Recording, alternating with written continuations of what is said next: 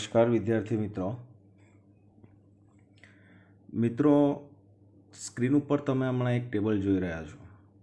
ગુણકો અને અપૂર્ણાંક ગુણકો માટે સામાન્ય એસઆઈ પૂર્વકો અને પ્રતીકો।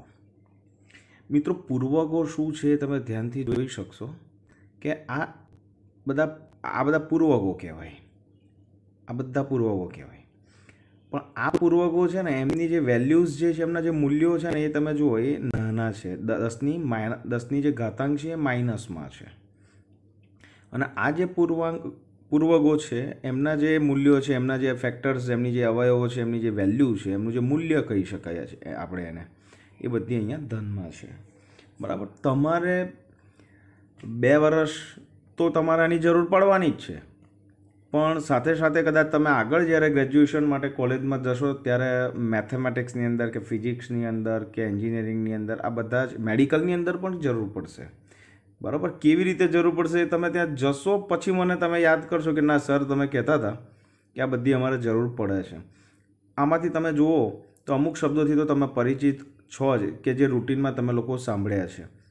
દાખલા તરીકે આ જુઓ નેનો, તમે નેનો ટેકનોલોજી તો તમે જાણો જ છો, તો એ નેનો ટેકનોલોજી જે છે એ જે છે આ નેનો પરથી ડિરાઈવ થયેલો વર્ડ છે। એવી જ રીતે કમ્પ્યુટરની અંદર ફ્રીક્વન્સી કે સીપીયુની ફ્રીક્વન્સી, તમે મોબાઈલ લેવા જતા હશો તો જે ફીચર્સ જોતા હશો તો એમાં પ્રોસેસરની એક સ્પીડ આપે છે, તો એ પ્રોસેસર કેટલા ગીગા હર્ટ્ઝનું છે એ બતાવે છે, તો એ ગીગા તમારો શબ્દ અહીંયાથી તમે કદાચ પરિચિત છો। બીજું મિલીથી તો તમે લોકો પરિચિત છો જ, સેન્ટીથી પરિચિત છો।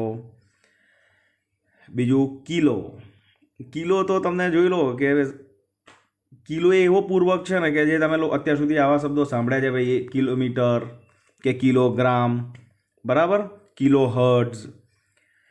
બીજું કે તમને એ પણ ખબર છે કે ભરૂચમાં ટોપ એફએમ કરીને એક રેડિયો ચેનલ સ્ટાર્ટ થઈ તો એની જે રિસીવિંગ ફ્રીક્વન્સી છે, કેરિયર ફ્રીક્વન્સી જે છે એ મેગા હર્ટ્ઝમાં છે, કેપિટલ એમ એની સંજ્ઞા છે, અને 1 મેગા હર્ટ્ઝ એટલે કેટલા હર્ટ્ઝ, તો એની વેલ્યુ તમારે યાદ રાખવાની 10⁶। મિત્રો મારે એટલું જ કહેવું છે કે પૂર્વક જે છે ને એનો મતલબ તમારે એટલો કરવાનો કે પૂર્વ એટલે પહેલાં, કોઈ પણ ભૌતિક રાશિના એકમની પહેલાં જ્યારે આ વેલ્યુઝ આ પૂર્વક લાગે તો એની વેલ્યુ એટલા ગણી થઈ જાય, બરાબર। દાખલા તરીકે તમને એ સમજાવું કે તમે કોઈ પણ વસ્તુની પાછળ કિલો કે કોઈ પણ ભૌતિક રાશિની આગળ તમે કિલો લગાવશો એટલે એની વેલ્યુ જે છે એ 10³ ગણી થઈ જાય। એટલે તમે જુઓ કે ભાઈ 1 કિલોમીટર તો તમને ખબર છે કે 1 કિલોમીટર એટલે 10³ 1000 મીટર, બરાબર। હવે 1 સેન્ટીમીટર એટલે કેટલા મીટર, તો તમને એ પણ ખબર છે કે 1 સેન્ટીમીટર એટલે કેટલા મીટર થાય છે, બરાબર। તો આ પૂર્વકો તમારે તૈયાર કરવા પડશે અને વેલ્યુ પણ તૈયાર કરવી પડશે। આ તૈયારી થઈ જાય પછી એને રિગાર્ડિંગ કેવી રીતે 1 માર્ક્સમાં ધોરણ 11ની અંદર પ્રશ્નો પૂછાય છે એની ચર્ચા આપણે આગળ કરી રહ્યા છે, પણ આને કેવી રીતે યાદ રાખવું એ હું જરા તમને કહી દઉં અને તમને યાદ પણ રહેશે। જો તમે આ જે વસ્તુ છે ને આટલી વસ્તુને હમણાં ભૂલી જાઓ, આ છેલ્લી 2 કોલમ બેવમાં, બરાબર। હવે તમારે શું ધ્યાનમાં રાખવાનું છે કે આ તમે જો વેલ્યુ જોશો અહીંયાથી તો 10⁻3 6 9 12 15 18, એવી રીતે -3 -6 -9 -12 -15 અને -18 તમારે યાદ કેવી રીતે રાખવાનું, તો તમને આ વસ્તુ તમારે યાદ રાખવાની છે, આ આખી વસ્તુ તમારે યાદ રાખવાની છે કે 1 એક્ઝા એટલે એની વેલ્યુ કેટલી, તો કે 10⁸, અને એની સંજ્ઞા કઈ છે, દેટ ઇઝ કેપિટલ E। થોડું કન્ફ્યુઝન મિત્રો અહીંયા દરેકના થતું હોય છે, પણ કઈ જગ્યા પર એ પણ કહી દઉં। જો અહીંયા એક પેટા કરીને છે કે એની વેલ્યુ કેટલી છે 10⁻15, બટ અહીંયા એક પીકો કરીને પણ એક વેલ્યુ છે, એ છે તમારી 10⁻12। તો તમને કેપિટલ P અને સ્મોલ p ઓળખતા આવડતું હોવું જોઈએ એક્ઝામની અંદર। જો તમને પ્રશ્ન પૂછાય કે 1 કેપિટલ P અને metre, 1 પીકા metre is equal to ખાલી જગ્યા ફેમ્ટોમીટર એવું હોય તો આ કેપિટલ P છે પેટા છે અને સ્મોલ p જે છે એ તમારું શું છે, પીકો છે। તો બંનેની વેલ્યુઝ બદલાઈ જાય છે। જો તમે આ પીની વેલ્યુ રિપ્લેસ થઈ ગઈ તો તમારો આન્સર ખોટો આવશે। એટલે એક વસ્તુ ક્લિયર કરી લો, જે બહુ જ ઇઝી છે થોડુંક સમજવા, તમે આ ટેબલને ઇન શોર્ટ એવું કહી શકાય કે તમે પ્રેક્ટિસથી તો તમને યાદ રહેવાનું જ છે, પણ એના કરતાં પણ અગત્યનું છે તમે એને યાદ રાખો કોઈ પણ હિસાબે। તમે જુઓ કે આ કિલો ધેટ ઇઝ 10⁻3, તો કિલો, મેગા, ગીગા, ટેરા, પેટા, એક્ઝા આ બધી વેલ્યુ પ્લસ છે, તો એમની બધાની સંજ્ઞા અહીંયા કેવી છે? કેપિટલ છે. ખાલી કિલો યાદ રાખવાનું છે, અને એ તો તમને પ્રેક્ટિસ થયેલી છે, કિલોથી પરિચિત છો એટલે કિલો તમને સ્મોલ યાદ આવી જ જશે. એવી રીતે અહીંયા તમે -3 થી -6 તરફ જુઓ તો એની બધી જ વેલ્યુ કેવી છે? તમે જુઓ માઇનસમાં છે, બરાબર. ખાલી આ બધી સંજ્ઞા જે છે એ એઝ ઇટ ઇઝ છે, પણ હેક્ટો એટલે તમને ખબર છે કે હેક્ટો ધેટ ઇઝ 10⁻2 વેલ્યુ દર્શાવે છે, એની સંજ્ઞા સ્મોલ h છે.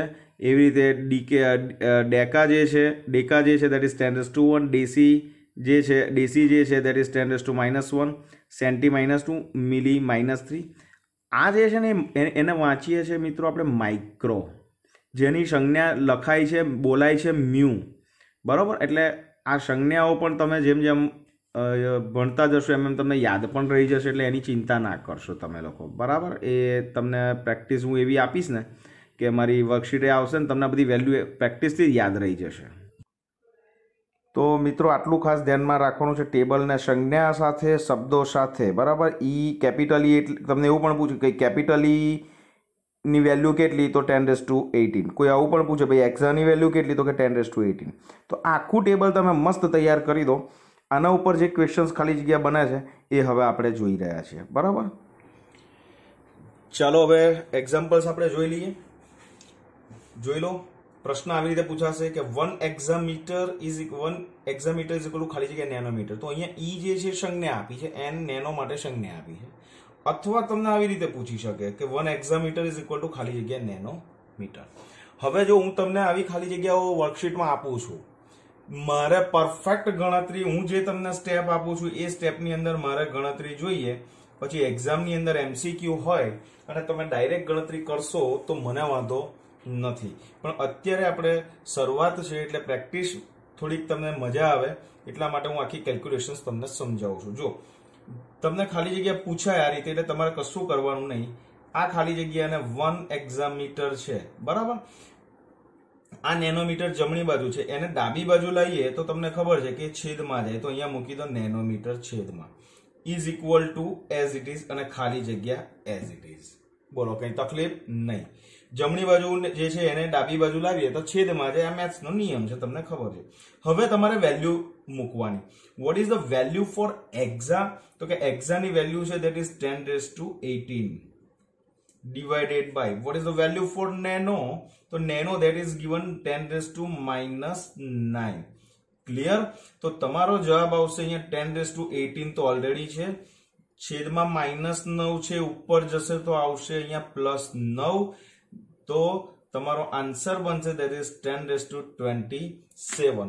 તો અહીંયા આગળ ખાલી જગ્યા પૂછાય પરીક્ષાની અંદર, તો અહીંયા 10⁻27 તમારો આન્સર છે. ક્લિયર? ખબર પડી જ જશે અને પડી ગઈ પણ હશે જ, બરાબર.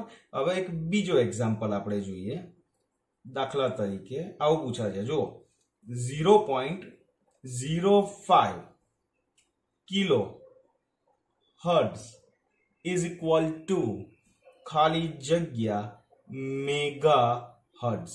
C capital M that is denote for mega, અને મેગાની વેલ્યુ કેટલી છે આપણે પછી ચર્ચા કરીએ છીએ. ક્લિયર? ચાલો જોજો. અગેન આપણું સ્ટેપ પેલું જ કરવાનું, તમારે 0.05 ને છંછેડવાનું નહીં, એઝ ઇટ ઇઝ રહેવા દો. કિલો હર્ટ્ઝ જે છે એને એઝ ઇટ ઇઝ રહેવા દો. મેગા હર્ટ્ઝ ક્યાં આવશે? છેદમાં જશે. જો અહીંયા એવું ના થાય, મીટર ઓલરેડી કેન્સલ થઈ જ જાય છે એટલે આપણે અહીંયા કોઈ જગ્યાએ લખતા નથી, એવી રીતે અહીંયા હર્ટ્ઝ કેન્સલ થઈ જશે. ક્લિયર છે ને? તો 0.05 એઝ ઇટ ઇઝ, એને ડિસ્ટર્બ નહીં કરવાનું. What is the value for kilo? Yes, that is 10⁻3 divided by what is the value for capital M? That is 10⁻6. મારા બધા સ્ટેપ પરફેક્ટ જોઈશે. 0.05 into 10⁻3 અને 6 પ્લસ છે પણ ઉપર જશે તો માઇનસ. તો જવાબ આવશે 0.05 into 10⁻³ તમે એક્ઝામની અંદર આ ખાલી જગ્યાની અંદર આ જવાબ લખશો તો પણ ચાલશે, બટ તમે આને કન્વર્ટ કરશો તો 0.05 ની જગ્યાએ આપણે લખી શકીએ છીએ 5 into 10⁻². ઇન્ટુ 10⁻³ તો છે જ. તો આપણો આન્સર જે છે that will be 10⁻⁵. મીન્સ અહીંયા આ આન્સર પણ સાચો કહેવાય, આ આન્સર પણ સાચો કહેવાય. તમારે અહીંયા જે લખવું હોય તે તમે લખી શકો. હું જે વર્કશીટ આપું છું એ વર્કશીટમાં તમારે મને અહીંયા કોઈ પણ ફિગર આપેલી હોય તો એને તમારે આ રીતે ફોર્મેટમાં કન્વર્ટ કરીને જવાબ લખવાનો. તો જવાબ અહીંયા આવશે 5 × 10⁻⁵. ક્લિયર? જોઈ લઈએ બીજી એક ત્રીજી ખાલી જગ્યા. Okay fine. ચાલો નંબર 3. દાખલા તરીકે આપણે લઈએ છીએ એક ડેકામીટર. જે ડીએ છે, ડીએ તમારે ટેબલની અંદર ચેક કરવાનું. DA is given four deca. So 1 ડેકામીટર is equal to dash ફેમ્ટોમીટર. Okay, તો આપણી એઝ ઇટ ઇઝ પ્રોસેસ છે. આપણી 1 અહીંયા જે આપેલો છે એને as it is. What is the value for deca? That is 10⁻1. અચ્છા, આપણે પહેલા એક સ્ટેપ સ્કીપ કર્યું. ડેકામીટર છેદમાં ફેમ્ટોમીટર. Okay, so 1 as it is. Now what is the value for deca? That is 10⁻1. What is the value for femto? That is 10⁻15. Okay, so answer is 10⁻1 -15 ऊपर जाए तो +15, तो equal to also 10⁻16. So our answer is 10⁻16. So hope કે તમને લોકોને મજા આવી જશે. અને બહુ ઈઝી છે મિત્રો. ભૌતિક વિજ્ઞાન જેવો કોઈ વિષય નહીં. અને આ જેમ જેમ ભણશો એમને તમને વધારે ને વધારે ઇન્ટરેસ્ટ ક્રિએટ થતો જશે. અને એનું માત્ર ને માત્ર એક રીઝન એ છે કે ભૌતિક વિજ્ઞાન જે છે કુદરત સાથે સંકળાયેલું છે. અને નેચરની અંદર જે કોઈ બી એક્ટિવિટી થઈ રહી છે, થઈ છે અને થવાની છે, એ બધાની અંદર જો ફિઝિક્સ શોધતા તમને આવડી જાય તો તમારું કામ થઈ જાય. બરાબર? તો આ જે મેટર છે એ આખી તમે કોપી કરી લો. અને કોપી થઈ ગયા પછી હું જે વર્કશીટ આપું છું એને આ જ ફોર્મેટની અંદર તમારે મને કેલ્ક્યુલેશન કરીને બધી આપવાની છે. અને તમારે લોકોએ જે મને આન્સર, હું તમને ખાલી જગ્યાના હું પ્રશ્નોના નંબર છે મારી પાસે, નંબર પ્રમાણે તમારે આન્સર રેડી કરવાના. બરાબર? દાખલા તરીકે તમારે શું કરવાનું કે તમારે આ બધી કેલ્ક્યુલેશન તમારી પતી જાય એટલે તમારે આ રીતે આન્સર રેડી કરવાનો. 1 that is equal to ખાલી જગ્યા, 2 that is equal to ખાલી જગ્યા, 3 that is equal to ખાલી જગ્યા, 4 that is equal to ખાલી જગ્યા. ઓકે, તો તમારે અહીંયા જે દાખલા તરીકે આપણી આ 3 ખાલી જગ્યા છે તો એનો આન્સર હું અહીંયા લખી દઉં છું. 10⁻27. This one is 5 × 10⁻5, sorry -5. The third one that is 10⁻+16, etc. આ રીતે તમારે તમારા આન્સર્સ તૈયાર કરવાના છે.